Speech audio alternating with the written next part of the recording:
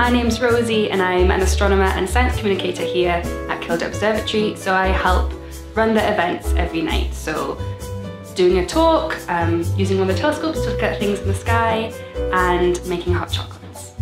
I am Gregor Mao. I am one of the astronomers at Kielder and I'm also the facilities lead.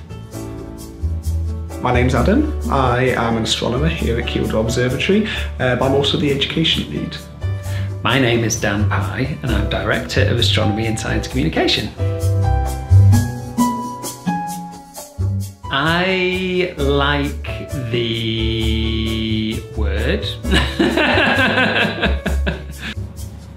It's a cool job, isn't it? I love that it's an active role, so I'm not sort of sitting behind a desk. Money.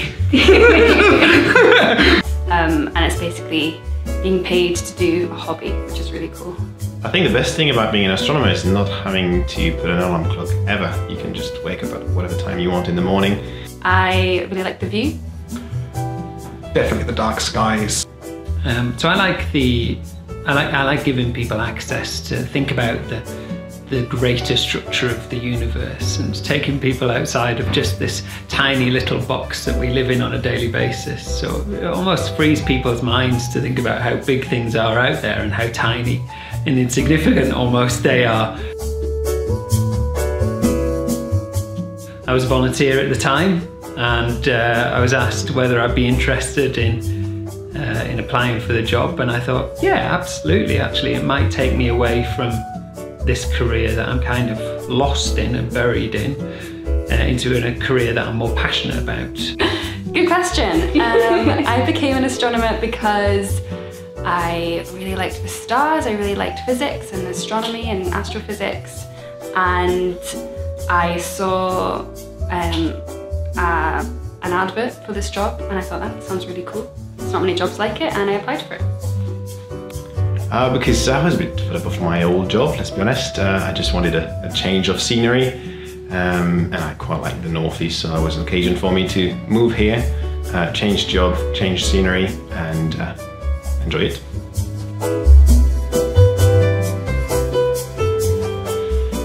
Really think about why you like it, why you want to do the job, and channel what I'm sure you have a lot of enthusiasm for, channel that enthusiasm, that interest you have in astronomy, in space, and to really demonstrate that, because that's ultimately 90% of our job, to be honest.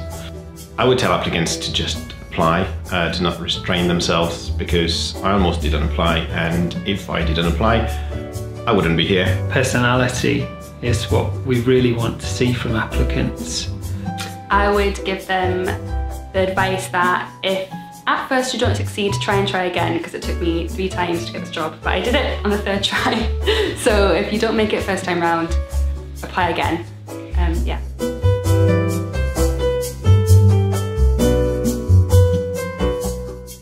Yes, I would definitely apply. Yes, I would still apply.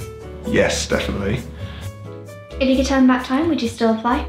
I'm not sure if I would still apply to this job, just because, you know what, on second thoughts I think I would. It's a really great opportunity. Blah blah blah blah blah blah blah.